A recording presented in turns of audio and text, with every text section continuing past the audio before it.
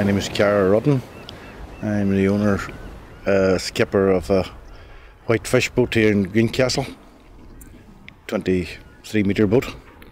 We're now sitting here on the Queen's Port, as is known as. That's a yard that we have, myself and 3 other fishermen built so we can service our fishing gear.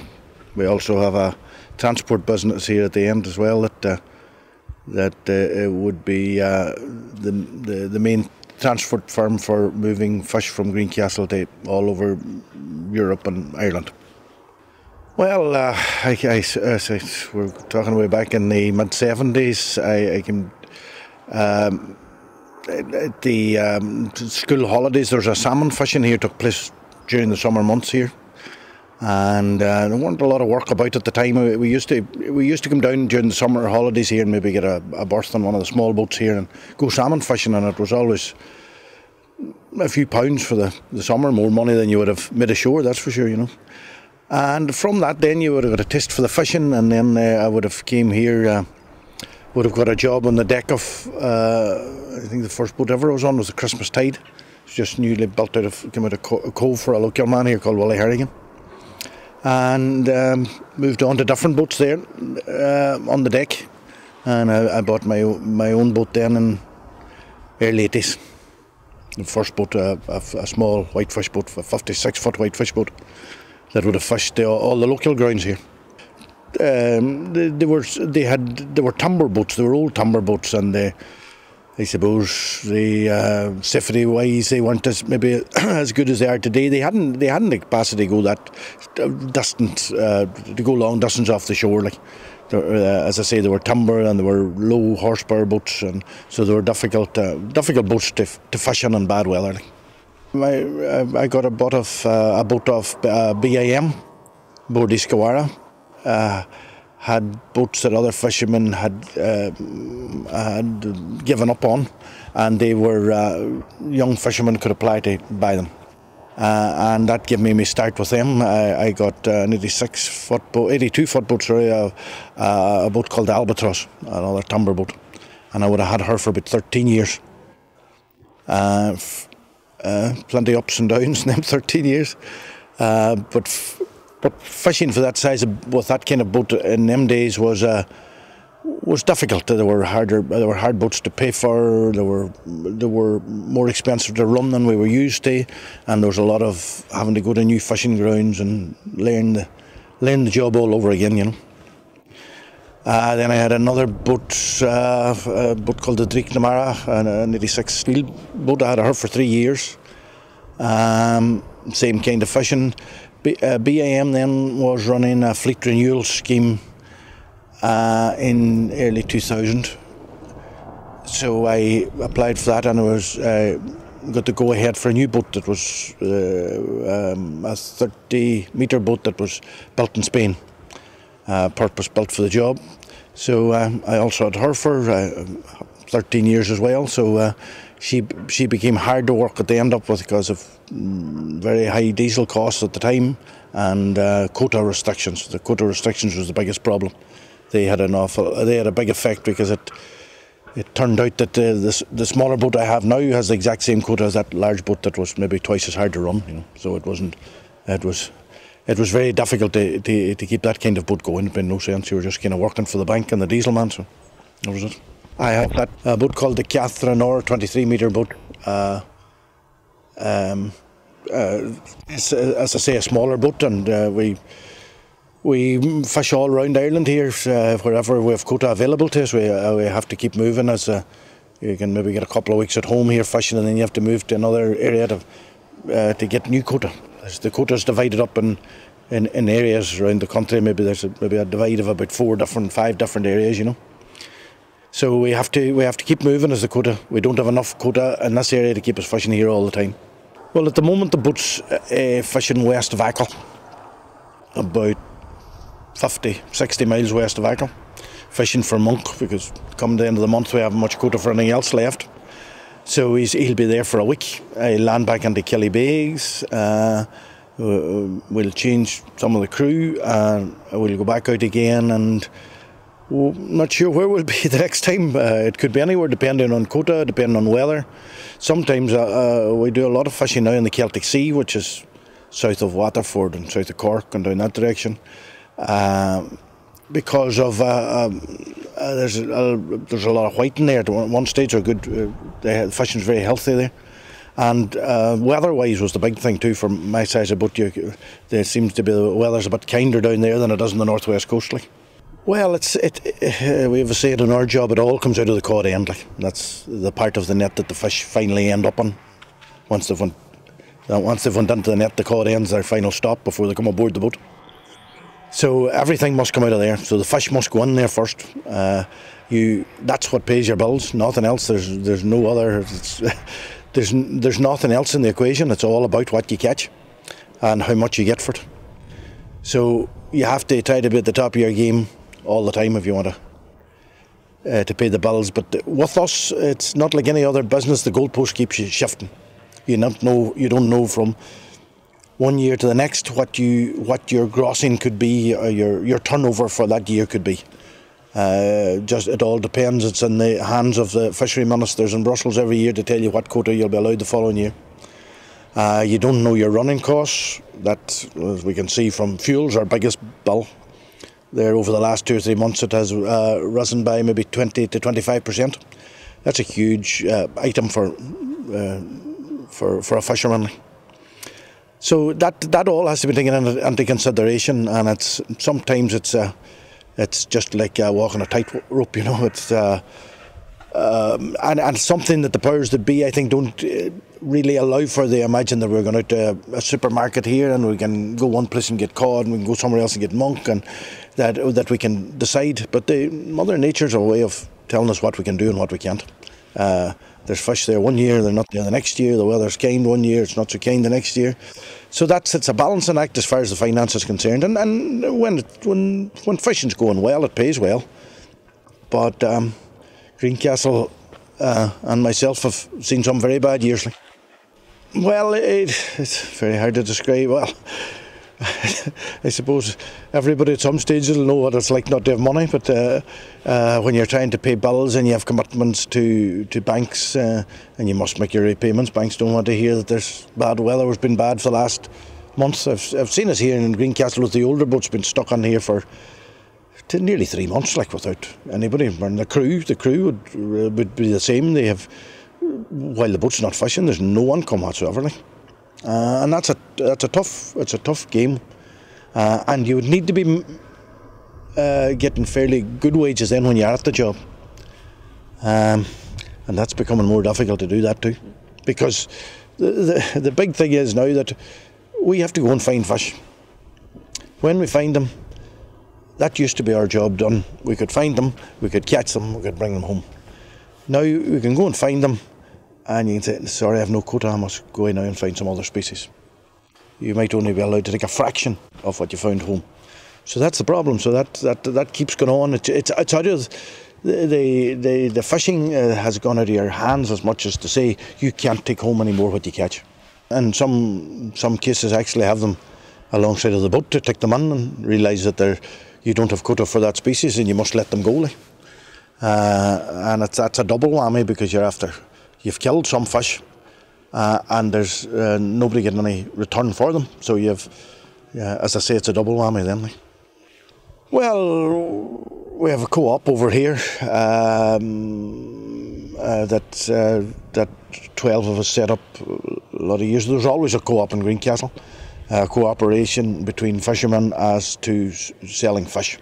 That was the idea, that you would supply your fish to one setup and they would then auction your fish and sell it and organise the transport and all that's involved, all the logistics that's involved in getting the fish to market, which is becoming even more difficult all the time.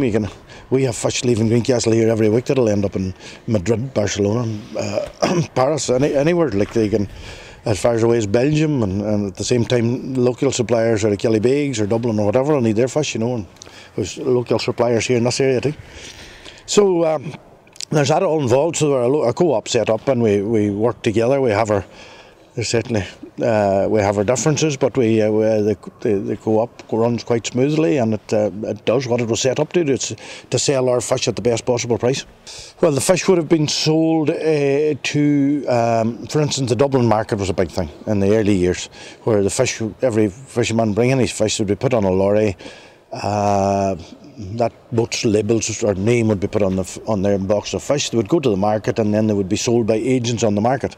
But you were totally in their hands. Then you had, if they said fish is a bad price, fish is a bad price. You had no recourse. You had no options. You couldn't say, well, I don't want to sell my fish that cheap. Send them somewhere else.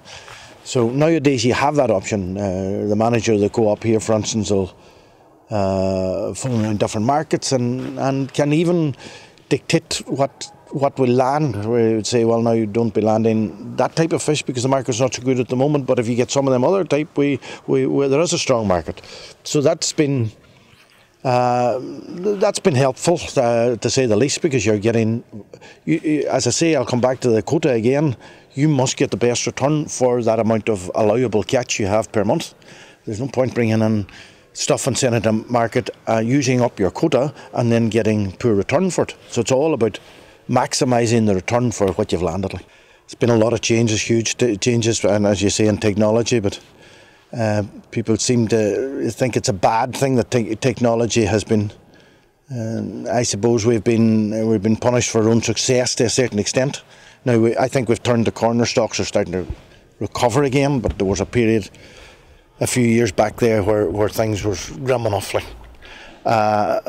Technology, I suppose, was part and parcel of that. Everybody just got too good at catching fish.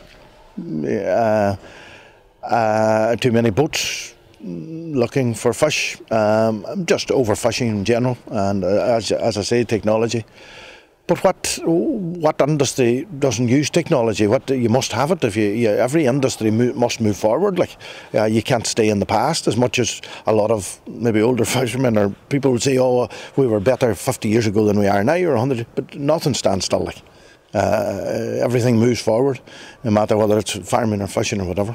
So that's it. The technology came in, made the fish easier to catch, made us better at the job, and made us more effective. So that's the big thing technology done, has made us more effective when we're on the water.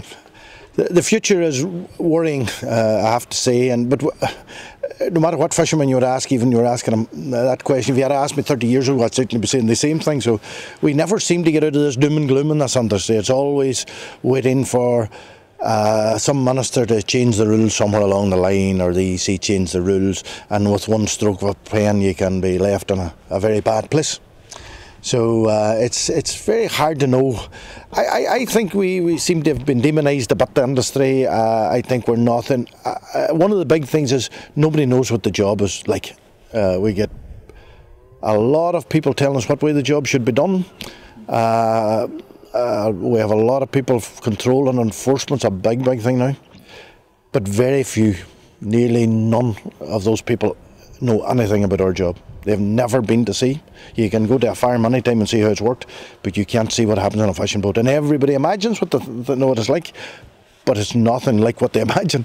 It's a tough job. It's hard work, and I think we're at a stage where a little support might go a long way. Fishermen need to sit down with the powers that be. It'll be near impossible to achieve what I'm talking about. We need to sit down to the powers that be and talk about our future. And them seeing us as a partner, they've seen us as the enemy for far too long. We're something that has to be curtailed and have to be beat into shape. And I think one of the biggest things you see that salmon fishing I talked about. Yeah, that salmon fishing was wiped out. It was stop that. You are killing all the salmon, boys. It has to be stopped. That happened here. All salmon fishing was stopped around the coast island. The stocks are still declining. It wasn't the fishing at all that was declining the stocks. It was seals or global warming or whatever. But we were the first in line, and it's always we seem to be always there for we get it in the teeth firstly, and we need to be seen as partners, and we ourselves need to step up to the mark as well. No question about it. I don't mean financial support. I mean from government bodies, especially as I say, the Department of Marine, places like that. We seem to be at loggerheads with them all the time. It's never any other way. Like, it's always at loggerheads. We're always trying to stop the floodgates opening with more legislation, more stuff coming all the time, and nothing ever stops. Like, you can't say next year will be the same as this year. There'll be more rules, there'll be different. It's just endless. They're talking now at the minute about cameras aboard boats so they can watch us every last minute that we're at sea. They know at the moment where our position is. There's somebody sitting looking at a big screen in Harbolan now in Cork, can tell me where my boat is and whether it's fishing or whether it's not.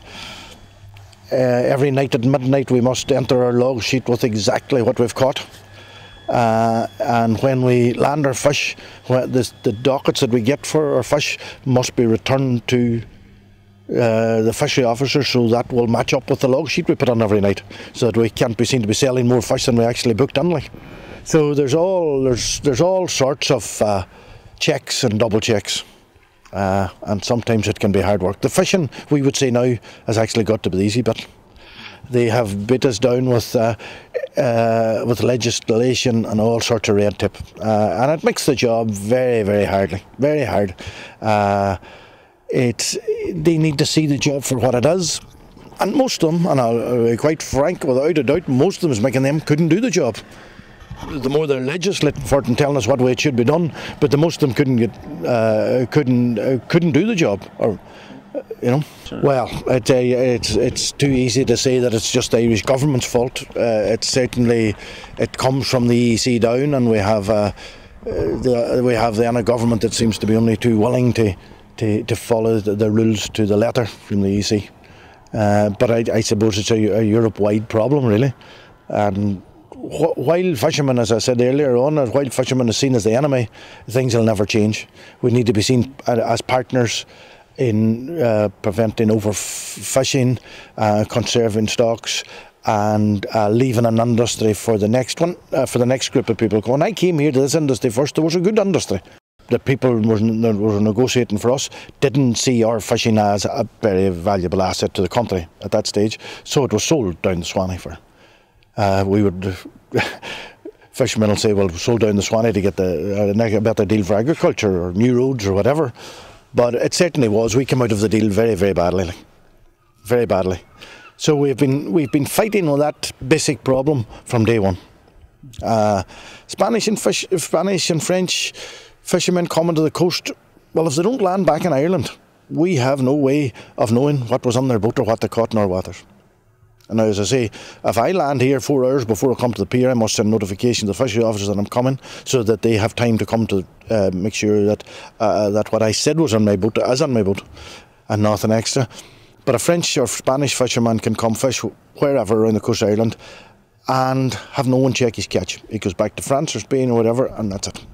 They have a much more lenient approach to their fishermen. I'd say that in France and Spain, because in France and Spain, fish are seen as such an important part of their diet, and it's a delicacy, and it's a big thing. They hold it in very high esteem. So we in Ireland don't look at it the same.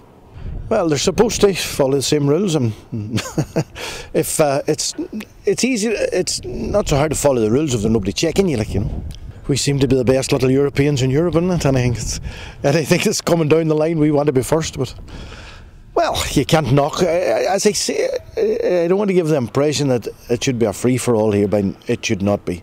As lessons should be learned from the past, that we have definitely made mistakes. But we have come a long, long way in a short time.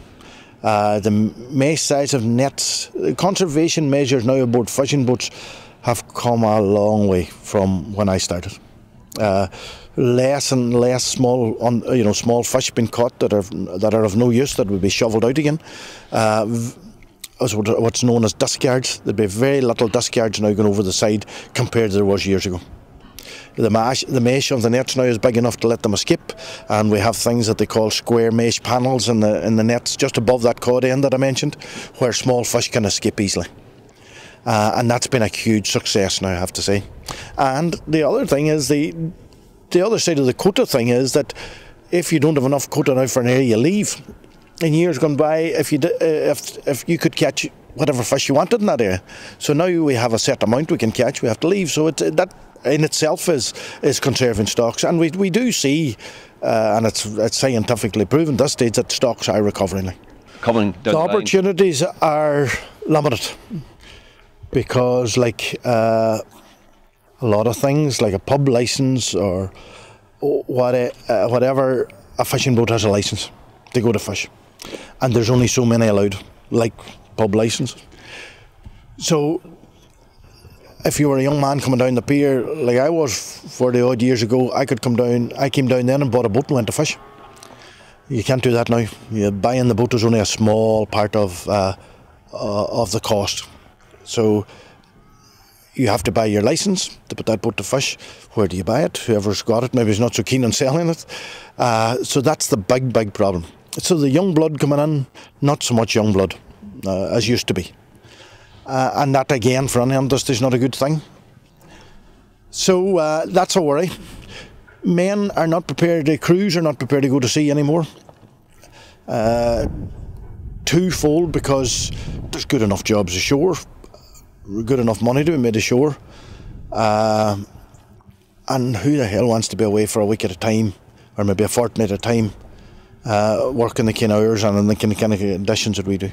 You need to be making an awful lot of money to justify that to yourself. So that's one of the big ones. The crew and the inability of new men to get into the industry is the two biggest problems, like, without a doubt. I don't see fish. I think fish stocks will get healthier and healthier as the time goes on.